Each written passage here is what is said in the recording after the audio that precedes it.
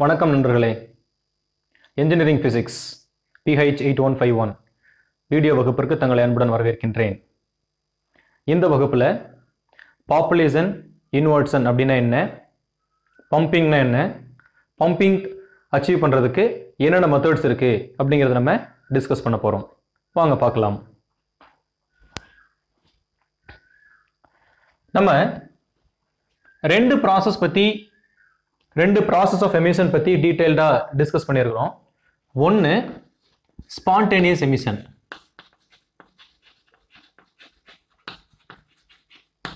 இன்னொன்று stimulated emission.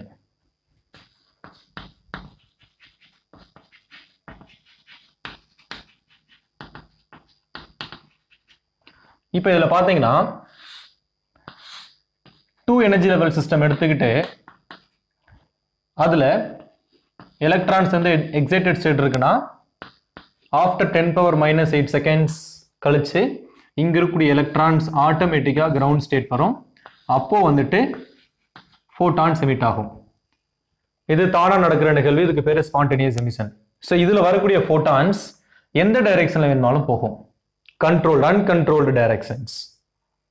அதே சமயத்தில் ஸ்டிமுலேட்டட் எமிஷனாக இருந்துச்சு அப்படின்னா 2 லெவல் எனர்ஜி சிஸ்டம் எடுத்துக்கிட்டோம்னா இதில் இருக்கக்கூடிய எலக்ட்ரான்ஸ் இந்த 10⁻⁻8 செகண்ட்ஸ்க்கு முன்னாடியே நம்ம எக்ஸ்டர்னலாக ஒரு ஃபோட்டான் அதனுடைய எனர்ஜி, இந்த ஃபோட்டான் இதுக்கான எனர்ஜி E வந்து இந்த 2 ஸ்டேட்டுக்கும் உள்ள டிஃப்ரென்ஸ் எனர்ஜியை சப்ளை பண்ணோம்னா இங்கே இருக்கக்கூடிய எலக்ட்ரான் கிரவுண்ட் ஸ்டேட் வரும்.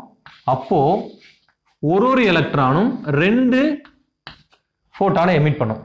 ஒரு ஃபோட்டான் வந்துட்டு ஏற்கனவே இந்த எலக்ட்ரான் அப்சர்வ் ஆகி எக்ஸைட்டட் ஸ்டேட்க்கு போக காணாம இருந்த அந்த அப்சார்ப்டு ஃபோட்டான், இன்னொன்று இந்த பம்பார்ட்மெண்ட் போது இன்வால்வ் ஆன ஃபோட்டான். இந்த 2 ஃபோட்டானும் வெளியில வரும்.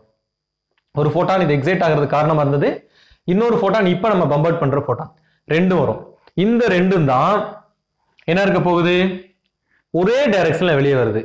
ஸோ அப்போ இந்த டைரக்ஷனாலிட்டி ப்ராப்பர்ட்டி பிறகு ஒரே டைரக்ஷன்ல வர்றதுனால இன்ஃபேஸ்ல இருக்கும், கொஹிரண்டா இருக்கும், ஹை இன்டென்சிட்டியா இருக்கும். ஸோ இந்த ப்ராப்பர்ட்டி எல்லாம் தான் வந்துட்டு லேசருக்கு தேவை. ஸோ லேசருக்கு ஸ்டிமுலேட்டட் எமிஷன் தான் வந்துட்டு required. So that stimulated emission is required for laser action. Stimulated emission நடக்கணும் அப்படின்னா என்ன இருக்கணும், கிரவுண்ட் ஸ்டேட்டோட எக்ஸைட்டட் ஸ்டேட்ல வந்து பாப்புலேஷன் ஜாஸ்தியா இருக்கணும். அதாவது N1 விட N2 ஜாஸ்தியா இருக்கணும். பட் நார்மலா தெர்மல் ஈக்லிபிரியம்ல என்னவா இருக்கும், தெர்மல் ஈக்லிபிரியம்ல பாத்தீங்கன்னா normally N1 is greater than N2 இருக்கும். லோயர் ஸ்டேட் பாப்புலேஷன் தான் வந்துட்டு அதிகமா இருக்கும் ஹையர் ஸ்டேட் பாப்புலேஷனை விட. ஸோ அப்போ நம்ம எக்ஸ்டர்னலா ஏதாவது ஒரு மெத்தடை யூஸ் பண்ணி இந்த பாப்புலேஷனை வந்துட்டு மாத்தணும். அதாவது என்ன பண்ணும், N2 population must greater than N1 அப்படின்னு ஆக்கணும். ஸோ 2 லெவல் எனர்ஜி ஸ்டேட் இருக்குன்னா இது E1 E2, E1 population N1, E2 population N2 அப்படின்னா N2 must be greater than N1 அப்படின்னு நம்ம ஒரு சிச்சுவேஷனை கிரியேட் பண்ணோம். அந்த மாதிரி creating the situation where N2 is greater than N1, right? அதாவது excited state population is greater than ground state population. இப்போ இந்த கண்டிஷன் பேர் தான் வந்துட்டு பாப்புலேஷன் இன்வர்ஷன். ஏன் இந்த பாப்புலேஷன் இன்வர்ஷன் சொல்றோம், ஏன்னா நார்மல் சிச்சுவேஷன்ல கிரவுண்ட் ஸ்டேட் பாப்புலேஷன் தான் டாமினண்டா இருக்கும். நம்ம அதை இன்வெர்ட் பண்ணி எக்ஸைட்டட் ஸ்டேட் பாப்புலேஷனை ஜாஸ்தி ஆக்குறோம் பாத்தீங்களா, அந்த ப்ராசஸ்க்கு பேரு process of creating the population of the excited state is greater than that of the population of the ground state is called population inversion, right? இந்த பாப்புலேஷன் இன்வர்ஷன் அச்சீவ் பண்றதுக்கு ஒரு external method use பண்றீங்க பாத்தீங்களா, அந்த method பேரு pumping. So method used to achieve population inversion is called pumping. There are variety of methods. இந்த pumping method வந்துட்டு அதாவது கிரவுண்ட் ஸ்டேட்ல இருக்கக்கூடிய எலக்ட்ரானை எக்ஸைட்டட் ஸ்டேட்க்கு நம்ம ஆர்டிஃபிஷியலா கொண்டு போறதுக்கு நிறைய மெத்தட்ஸ் இருக்கு. இந்த மெத்தட்ஸ் பேர் பம்பிங். ஸோ என்னென்ன மெத்தட்ஸ் இருக்கு, what are the methods of pumping R generally used அப்படின்னு பார்த்தோம்னு வச்சுக்கோங்களேன். ஸோ மெத்தட்ஸ் ஆஃப் பம்பிங்,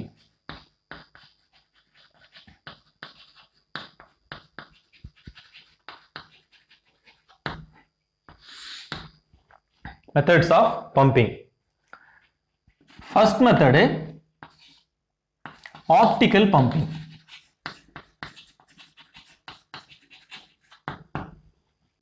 அதாவது நம்ம ஒரு ஆட்டம்ல கிரவுண்ட் ஸ்டேட் இருந்து எக்ஸைட்டட் ஸ்டேட்க்கு வந்து எலக்ட்ரான்ஸ் போகுது இல்லைங்களா? அப்ப இந்த ஒரு ஆட்டம் வந்து ஒரு மெட்டீரியலுக்கு கரஸ்பாண்டிங்கா இருக்கும். அந்த மெட்டீரியல் ரைட், அதை வந்து நம்ம ஆக்டிவ் மீடியம் சொல்லுவோம்.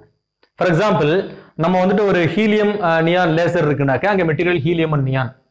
ரூபி லேசர் இருக்குன்னா அங்க மெட்டீரியல் வந்து ரூபி. ஸோ ஆக்டிவ் மீடியம் அப்படிங்கிறது ரூபி. அந்த ஆக்டிவ் மீடியத்துல தான் இந்த ப்ராசஸ் எல்லாம் நடக்க போகுது. அதாவது stimulated absorption, spontaneous emission, stimulated emission. நம்ம ஆர்டிஃபிஷியலா ஸ்டிமுலேட்டட் எமிஷன் டாமினண்டா இருக்கிற மாதிரி ஒரு சிச்சுவேஷனை கிரியேட் பண்ணோம் அப்படின்னா நமக்கு லேசர் ஆக்ஷன் வரும். ரைட்? ஸோ எந்த மீடியத்துல இந்த ஸ்டிமுலேட்டட் எமிஷன் நடக்குதோ அந்த மீடியத்துக்கு பேரு ஆக்டிவ் மீடியம். ஸோ அந்த ஆக்டிவ் மீடியம்ல இருக்கக்கூடிய கிரவுண்ட் ஸ்டேட் எலக்ட்ரான்ஸ் தான் வந்துட்டு பம்ப் பண்ணி எக்ஸைட்டட் ஸ்டேட் கொண்டு போகணும். அதுல இருக்கக்கூடிய ஒரு மெத்தட் தான் வந்துட்டு ஆப்டிக்கல் பம்பிங். என்ன பண்ணும் அப்படின்னா, ஆப்டிக்கல் பம்பிங்ல ஆக்டிவ் மீடியத்துக்கு ஒரு லைட் பல்ஸ் கொடுப்போம்.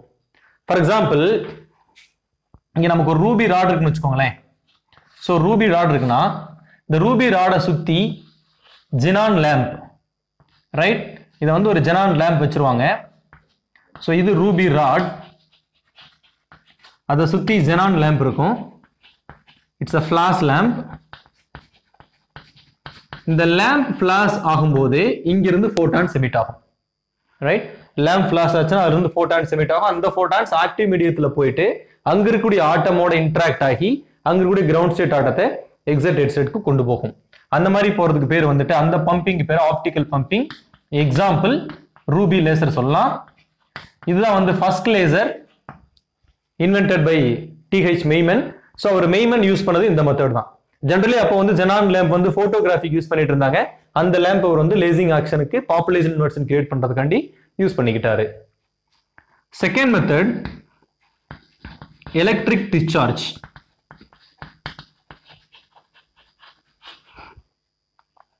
இது ஜெனரலா எங்க யூஸ் பண்ணுவாங்கன்னா கேஸ் லேசர்ஸ்ல யூஸ் பண்ணுவாங்க. ஒரு எக்ஸாம்பிள் சொல்லலாம் அப்படின்னாக்கா argon iron laser. Argon லேம்ப்ல, sorry argon கேஸ்ல இருக்கக்கூடிய கேஸ் மாலிகூல்ஸை அயனைஸ் பண்ணி பாப்புலேஷன் இன்வெர்ஷன் கிரியேட் பண்றதுக்கு யூஸ் பண்ணக்கூடிய மெத்தட். நீங்க என்ன பண்ணுவாங்கன்னா, ஒரு ஆனோட் அண்ட் கேத்தோடு இருக்கும். ஸோ ஆனோட் கேத்தோடு இருக்கும். அதுக்கு இடையில இங்க ஃபுல்லா வந்துட்டு ஆர்கான் கேஸ் வந்து ஃபில் பண்ணிடுவாங்க. ஃபில் பண்ண பிறகு ஸோ இந்த ரெண்டு ஆனோடுக்கும் கேத்தோடுக்கும் இடையில சப்ளை செவரல் கிலோவோல்ட் இருக்க மாதிரியான பொட்டன்ஷியல் கிரியேட் பண்ணும்போது என்ன ஆகுனாக்க, எலக்ட்ரான்ஸ் கேத்தோட்ல இருந்து ஆனோட் நோக்கி வந்துட்டு நிறைய எலக்ட்ரான்ஸ் டிராவல் ஆகும். அப்படி எலக்ட்ரான்ஸ் டிராவல் ஆகக்கூடிய எலக்ட்ரான், அந்த அது டிராவல் ஆகக்கூடிய வழியில நிறைய ஆர்கான் இருக்கும்.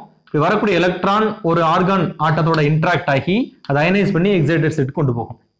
அந்த மாதிரி பண்ணுச்சு அப்படின்னா அதுக்கு பேர் வந்துட்டு எலக்ட்ரிக் டிஸ்சார்ஜ். சடனா ஹை பொட்டன்ஷியலை ஒரு கேஸ் மீடியத்துக்கு இடையில கிரியேட் பண்ணோம் அப்படின்னாக்க, ஸோ கேத்தோட்ல இருந்து ஆனோடுக்கு போகக்கூடிய அந்த எலக்ட்ரான் போற வழியில் இருக்கக்கூடிய கேஸ் மாலிகூல்ஸோட பம்பர்ட் ஆகி அந்த மாலிகூல்ஸை அயனைஸ் பண்ணோம்.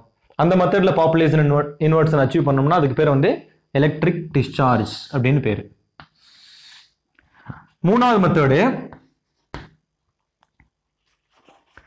இன்எலாஸ்டிக் ஆட்டம் கொலிஷன்.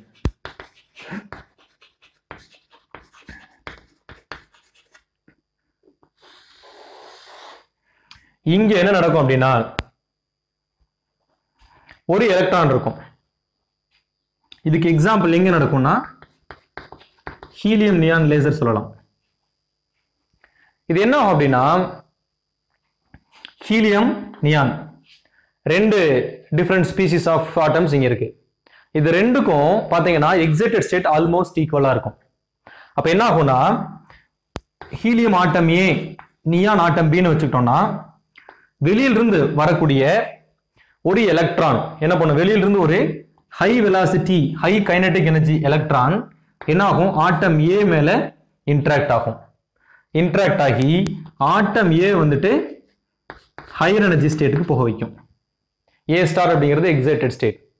இப்போ இந்த A star ஆட்டம், அதாவது ஃபர்ஸ்ட் ஆட்டம் எக்ஸைட் ஆனது நெக்ஸ்ட் ஸ்பீசிஸோட இன்டராக்ட் ஆகி இதனோட எனர்ஜி இதுக்கு ட்ரான்ஸ்ஃபர் பண்ணும். ஸோ இப்போ என்ன ஆகும், A star கிரவுண்ட் ஸ்டேட் வந்துடும், B star எக்ஸைட்டட் ஸ்டேட் போயிடும். இப்போ Bல இருந்து B ஆட்டம் அது எக்ஸைட்டட் ஸ்டேட் இருக்கும், அதுல இருந்து வந்து லேசிங் ஆக்ஷன் வரும். இந்த மாதிரி ப்ராசஸ் இங்க நடக்கக்கூடிய இந்த கொலிஷன் எல்லாமே வந்துட்டு இன்எலாஸ்டிக் கொலிஷன்ஸ். எலாஸ்டிக்குக்கும் இன்எலாஸ்டிக்குக்கும் என்ன டிஃபரன்ஸ்? எலாஸ்டிக் கொலிஷன் அப்படின்னா இந்த பக்கம் இருந்து ஒரு பார்ட்டிகிள் வரும், அதுக்கு ஒரு வெலாசிட்டி இருக்கும், கைனெட்டிக் எனர்ஜி இருக்கும், மொமெண்டம் இருக்கும். இந்த பக்கம் இருந்து ஒரு ஆட்டம் வரும், அதுக்கு ஒரு வெலாசிட்டி, கைனெட்டிக் எனர்ஜி, மொமெண்டம் இருக்கும். ரெண்டு இன்ட்ராக்ட் ஆனதுக்கு அப்புறம் இது இப்படி போயிடும், இது சம்வேர் இப்படி போயிடும், ரைட்? ஸோ அந்த இன்ட்ராக்ஷனுக்கு அப்புறம் அதனுடைய எந்த பேராமீட்டருமே சேஞ்ச் ஆகாது. வெலாசிட்டி சேஞ்ச் ஆகாது, கைனெட்டிக் எனர்ஜி சேஞ்ச் ஆகாது, மொமெண்டம் சேஞ்ச் ஆகாது. ஒரே விஷயம், டைரக்ஷன் மட்டும் சேஞ்ச் ஆகி போயிட்டே இருக்கும். அப்படி இருந்துச்சு அப்படின்னா அதுக்கு பேரு எலாஸ்டிக் கொலிஷன். அப்படி இல்லாம இந்த பக்கம் இருந்து ஒரு பார்ட்டிகிள் வருது, இந்த பக்கம் இருந்து இன்னொரு பார்ட்டிகிள் வருது, ரெண்டு இன்ட்ராக்ட் ஆனதுக்கு அப்புறம் ஒரு பார்ட்டிகிள் ரொம்ப ஸ்பீடா போகுது, இன்னொரு பார்ட்டிகிள் ஸ்லோவாயிடுது. அப்படின்னு என்ன அர்த்தம்? இந்த பார்ட்டிகிள் இருந்து எனர்ஜி இந்த பார்ட்டிகிளுக்கு போயிடுச்சு. ஸோ இங்கிட்டு இருந்து வந்த பார்ட்டிகிள் இங்கிட்டு வந்த பார்ட்டிகிள் வந்து எனர்ஜி வாங்கிட்டு இது ஸ்பீடா போகுது, இது ஸ்லோவா மூவ் ஆகுது. அப்படின்னா that is called inelastic collision. இங்க என்ன நடக்குது? எலக்ட்ரான் நிறைய எனர்ஜியோட வந்துச்சு, அந்த எனர்ஜியை ஏ ஆட்டமுக்கு டிரான்ஸ்ஃபர் பண்ணதுனால தான் ஏ ஆட்டம் எக்ஸைட்டட் ஸ்டேட் போச்சு.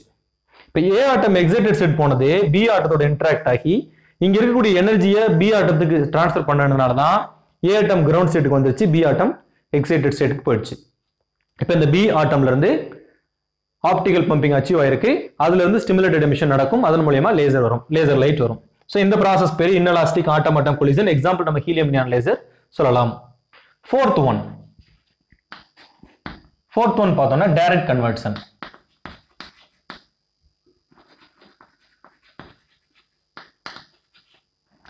இது எங்க நடக்கும் அப்படின்னா செமிகண்டக்டர் லேசர்ல நடக்கும்.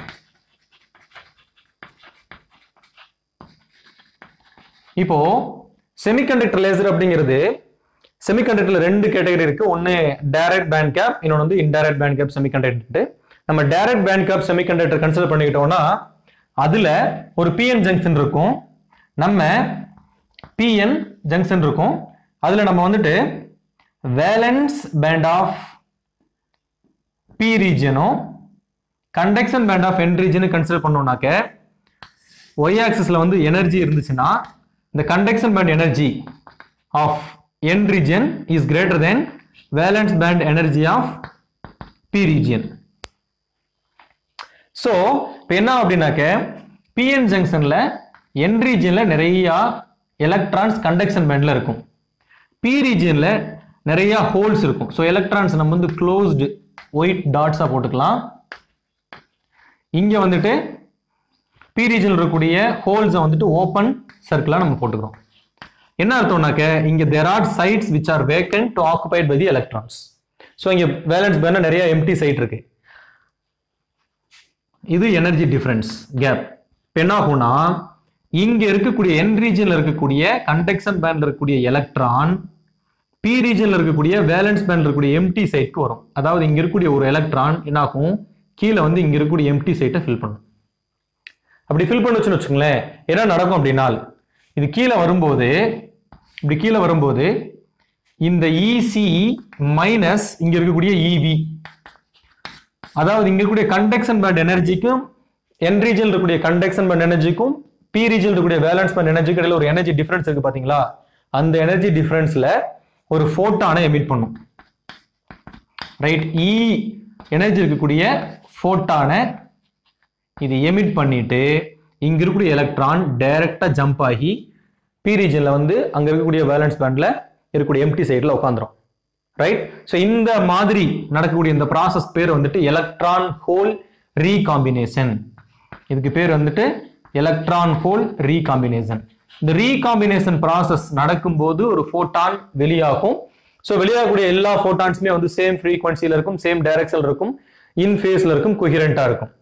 ஸோ இந்த ப்ராசஸ்ல நமக்கு வந்துட்டு லேசர் ஆக்ஷன் வந்துச்சு அப்படின்னா, ரைட், இங்க நம்ம என்ன நடக்குது அப்படின்னாக்க நிறைய empty sites at p region valence band and நிறைய electron at n region conduction band create பண்றோம் பாத்தீங்களா, இந்த சிச்சுவேஷன் அதை வந்து டைரக்ட் கன்வர்ஷன் அப்படின்னு சொல்லுவோம். இதுல டைரக்ட் கன்வர்ஷன்ங்கிறது இந்த காம்பினேஷன் ரெப்ரசென்ட் பண்ணும். இந்த சிச்சுவேஷன்ல நம்ம பாப்புலேஷன் இன்வர்ஷன் அச்சீவ் பண்ணணும் அப்படின்னா அதுக்கு பேர் வந்து டைரக்ட் கன்வர்ஷன் மெத்தட் அப்படின்னு சொல்லுவாங்க. அடுத்து ஃபிஃப்த் மெத்தட் கெமிக்கல் மெத்தட்.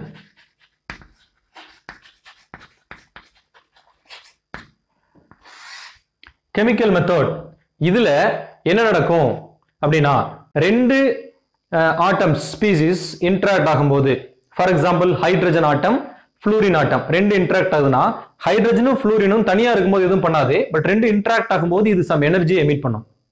அந்த எனர்ஜி என்ன ஆகும்னா, நம்ம லேசிங்க்கு ஒரு ஆக்டிவ் மீடியம் வச்சிருப்போம் இல்லைங்களா, அந்த ஆக்டிவ் மீடியத்தில் இருக்கக்கூடிய ஆட்டம்ஸ் வந்து எக்ஸைட் பண்றதுக்கு போதுமானதா இருக்கும். ஃபார் எக்ஸாம்பிள் நான் ஏற்கனவே சொன்ன மாதிரி ஹைட்ரஜன் பிளஸ் ஃப்ளூரின் இது ரெண்டும் சேர்ந்துச்சுன்னா ஹைட்ரஜன் ஃப்ளூரைட் பிளஸ் எனர்ஜியா வரும். ஸோ இந்த energy this is enough to excite carbon di oxide laser. So carbon di oxide molecules வந்து எக்ஸைட் பண்றதுக்கு இந்த ஹைட்ரஜன் ஃப்ளூரின் இந்த ரெண்டு ஸ்பீசிஸும் ரியாக்ட் ஆகி உருவாக்கக்கூடிய ஹைட்ரஜன் ஃப்ளூரைட் வரும்போது வரக்கூடிய எனர்ஜி இந்த carbon di oxide molecules excite பண்ணி எக்ஸைட்டட் ஸ்டேட் கொண்டு போய் அங்க பாப்புலேஷன் இன்வர்ஷன் கிரியேட் பண்றதுக்கு போதுமானதா இருக்குது.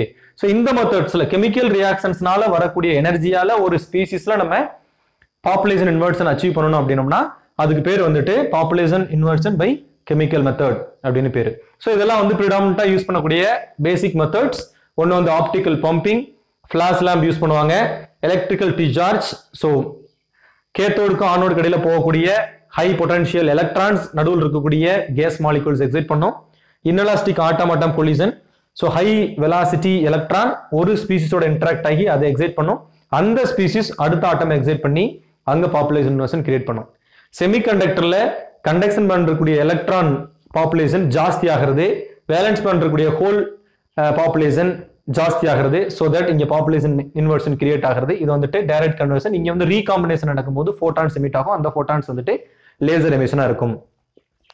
ஒரு கெமிக்கல் ப்ராசஸ் நடக்கும்போது வெளிவரக்கூடிய எனர்ஜி அங்க இருக்கக்கூடிய ஸ்பீசிஸ்ல ஒரு ஆக்டிவ் மீடியத்தை வந்து எக்ஸைட் பண்ணும், பாப்புலேஷன் இன்வர்ஷன் கிரியேட் பண்ணும் அப்படின்னா அது கெமிக்கல் மெத்தட். ஸோ அந்த மெத்தட்லயும் நம்ம வந்துட்டு பாப்புலேஷன் இன்வர்ஷன் அச்சீவ் பண்ணலாம். ஸோ நம்ம இந்த வீடியோல ஸ்டிமுலேட்டட் எமிஷன் நடக்கணும் அப்படின்னாக்க எக்ஸைட்டட் ஸ்டேட் பாப்புலேஷன் டாமினண்டா இருக்கணும். எக்ஸைட்டட் ஸ்டேட் பாப்புலேஷன் நார்மலா தெர்மல் ஈக்குலிபிரியத்துல டாமினண்டா இருக்காது. அப்படி நம்ம டாமினன்ட் பண்ணணும் அப்படின்னா N2 அதாவது பாப்புலேஷன் அட் எக்ஸைட்டட் ஸ்டேட் வந்துட்டு அதிகமாக்கணும் அப்படின்னா நம்ம ஆர்டிஃபிஷியலா பண்ணணும். அந்த மாதிரி வந்து ஆர்டிஃபிஷியலா N2 population is greater than N1 create பண்ற அந்த சிச்சுவேஷனுக்கு பேரு பாப்புலேஷன் இன்வர்ஷன். அதை அச்சீவ் பண்ற மெத்தட் பேரு பம்பிங். ஒரு 5 டிஃபரெண்ட் டைப்ஸ் ஆஃப் பம்பிங் நம்ம இப்ப டிஸ்கஸ் பண்ணியிருக்கிறோம். உங்களுக்கு இதுல ஏதாவது சந்தேகம் இருந்தா கமெண்ட் பாக்ஸ்ல கேளுங்க, உங்களோட சந்தேகங்களை நம்ம டிஸ்கஸ் பண்ணுவோம். மீண்டும் அடுத்த வீடியோல சந்திப்போம். அது வரைக்கும் தேங்க்யூ.